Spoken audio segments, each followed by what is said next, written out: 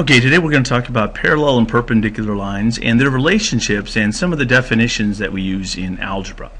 So first let's start with some of the basics that I think most people do know, and that's what a parallel line is and what a perpendicular line is. A parallel line or parallel lines are two lines that in a two-dimensional plane, two-dimensional plane never intersect. So we presume they go on into infinity and never ever cross. Now that's a special pair of lines that would never cross. Most lines will cross. They will cross someplace in two-dimensional space, no matter how parallel they may look. At some point, if they are not by definition parallel, they will cross somewhere.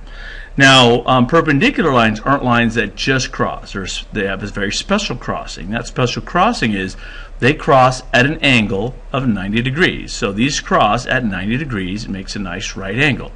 And so, again, there's three different types of lines: lines that never cross, lines that cross at a perfect 90-degree angle, and then all the others, which is the vast majority of lines that do intersect at some point in two-dimensional space.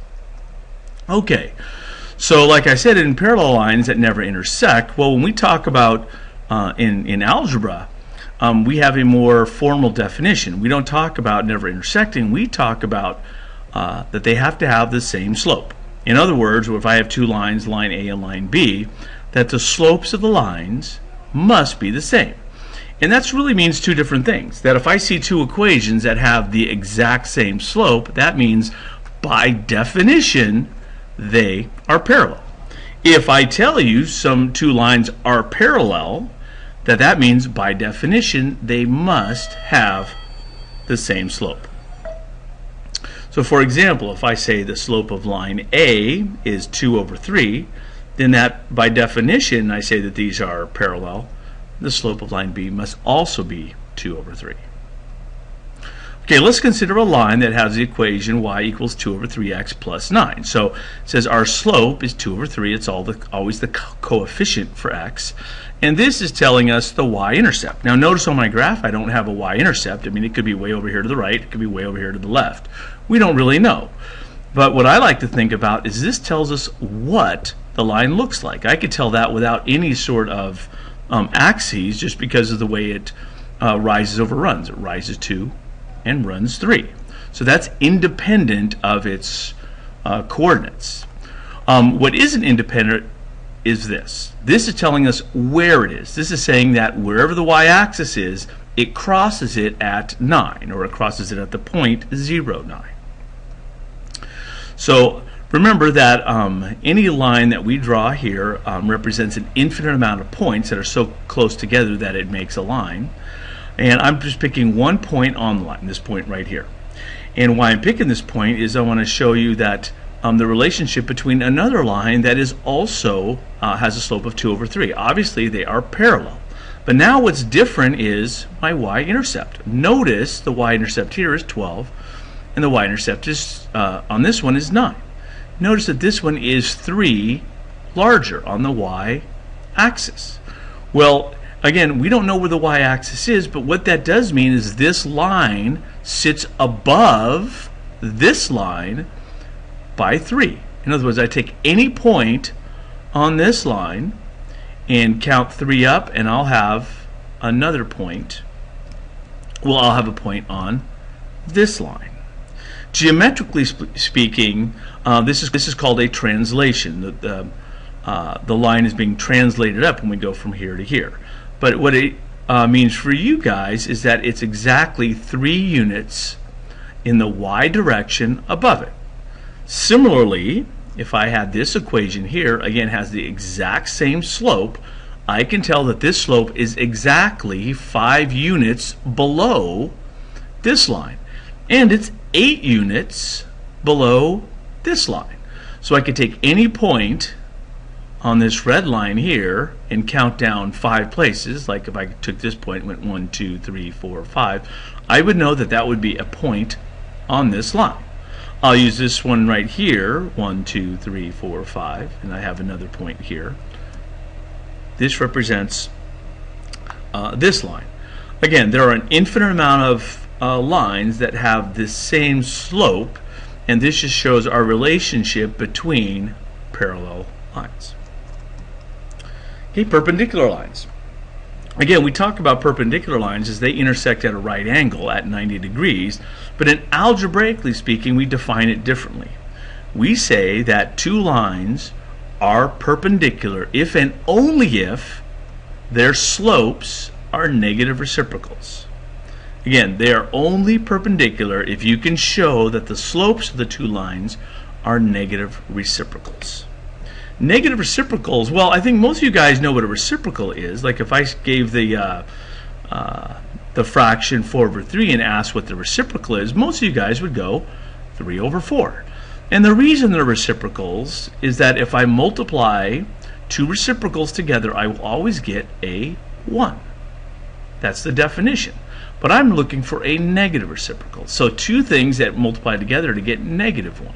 For me to get a negative 1 here, one of those two have to be negative. Like, for example, this one could be negative. These two numbers represent negative reciprocals, or sometimes they're called opposite reciprocals.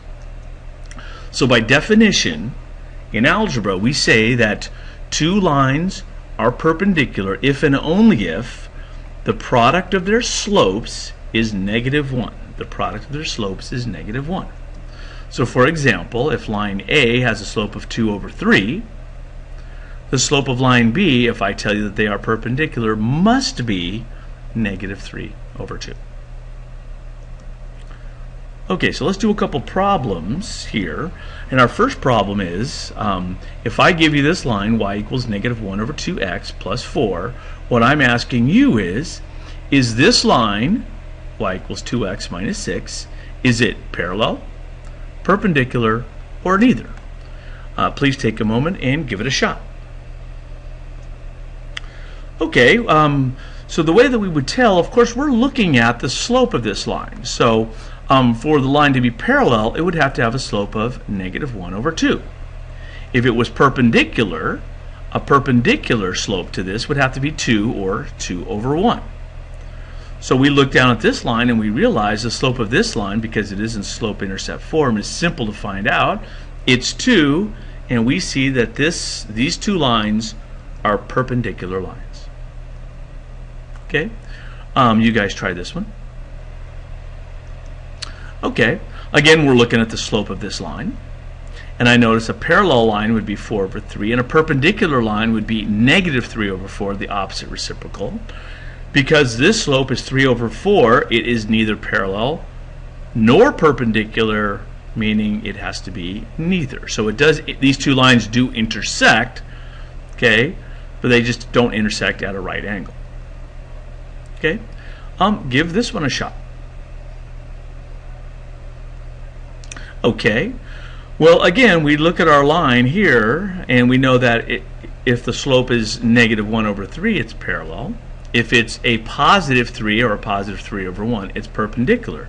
We just have to figure out the slope of this line, which we would go ahead and calculate. Well, we could go ahead and convert this into slope-intercept form, and we would find that the slope of this line is negative 1 over 3, which shows us that the line is parallel. Okay. Okay. Try these 4 problems, or these 4 in problem 4. If I give you the line y equals 2 over 5x minus 1, can you find the slopes of each one of these? Or can you find the relationship between these 4 lines? Okay. Line A is neither. Line B is perpendicular. Line C is parallel. And line D is neither. And the way that we figure these out is simply by finding the slope of each of these lines. And this one is simple, negative 2 over 5. This one is negative 5 over 2.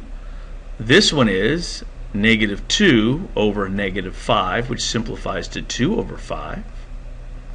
And finally, this one, negative 5 over a negative 2, which simplifies, of course, to 5 over 2. Okay. Okay, now this is a more challenging problem, and this is one that we really have to understand to be able to go further on in this chapter. We want to write an equation in slope-intercept form for the line that passes through this particular point and is perpendicular to this particular line. So what we're saying is we have this line here, and it's just we use this as it gives us a relationship to the line that we want. We want to write an equation of a line in slope-intercept form for a line that goes through this point. Now, there's an infinite amount of lines that do go through that point, an infinite amount. But we want very specifically the one that goes through this point and is perpendicular to this line. So we want something that looks like that. What is our equation for that line?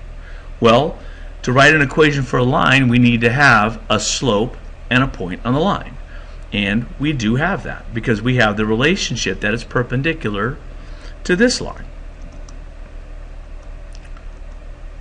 So we find the slope of the line, use the point slope formula, and then convert it to slope-intercept form.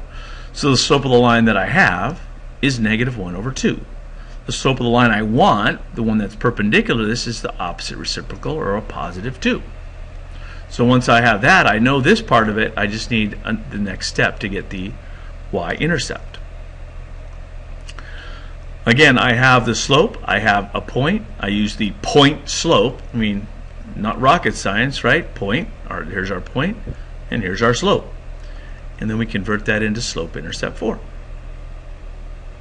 Okay, you guys try one.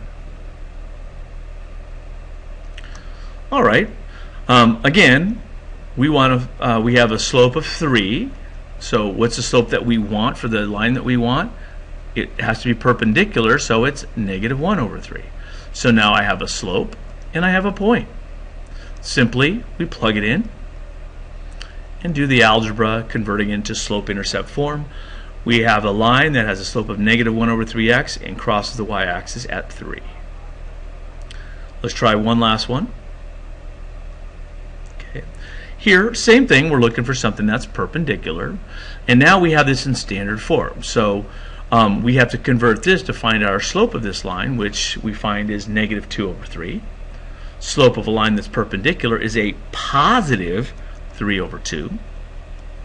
We plug it in to our point slope formula, given that we have a point and a slope.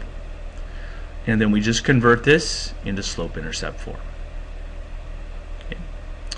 So our homework tonight is this out of the textbook, and I will see you tomorrow.